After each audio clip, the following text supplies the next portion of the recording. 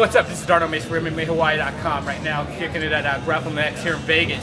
Shane Carwin, you got a big match coming up against Frank Mir. Not the match you're expecting. Brock Lesnar, he's had some issues going on. And again, as a fan, thank you for going on the UG to post that message to Brock Lesnar. Yeah. Again, kind of talk us through, like, again, getting mentally prepared, mentally and physically prepared for Brock, and then now having to switching the game plan to go after Frank Mir.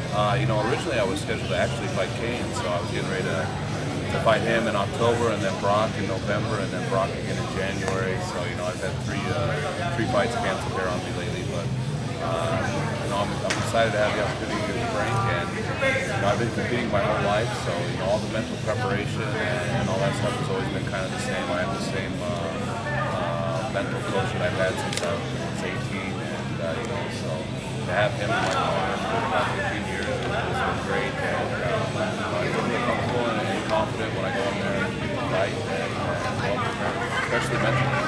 Cool. I guess that's more than half the game right there, being mentally prepared. Absolutely. I guess kind of talk us through, like, now getting ready for Frank Mir. Like, have been rolling with some top level BJJ guys out there. Yeah, you know, I'll get in with some top BJJ guys in our camp. You know, all these my jiu-jitsu coach, and he's got a bunch of black belts under him, and Coach Gracie will come in, and guys like that. So, you know, I expect to have a full camp with a bunch of great guys.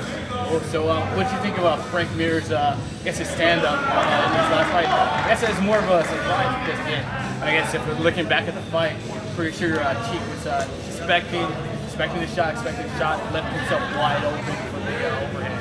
And so, yeah, you know, I've watched some tapes on Frank in training and his boxing, and you know, he's pretty proficient, and you know, I think everybody's game is definitely excelling because everybody has to be well-rounded, and you know, his boxing has come a long way. So, yes, go ahead, shout out your sponsor, shout out the team that's helping you get ready for this fight. I just want to thank the armed forces and everything you guys do for our country, and all the people here. Without you guys, we wouldn't have what we have, and I wouldn't be able to do what I do. So, you know, all the respect in the world to you guys. Thanks. All right, thank you, Shane. Nice. And for Shane, this is Darno Mace, MMAHawaii.com. Always, real people, real fighters, real fans. Got you. Doc.